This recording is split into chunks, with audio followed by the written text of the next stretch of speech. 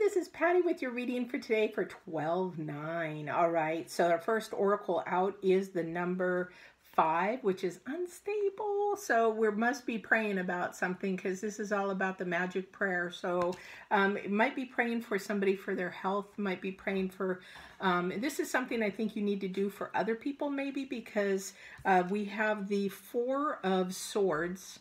And the 4 of Swords is about getting your rest, getting health, eating properly, taking things easy, things to do. But 4 is stable, so we want that person or whatever this prayer wish is to become stable. So for today, make sure that you're thinking maybe of others and trying to help others and answering their prayers rather than your own prayers for today. But make sure you're getting your rest, eating everything healthy, and doing everything you need to do for your body. All right, take care.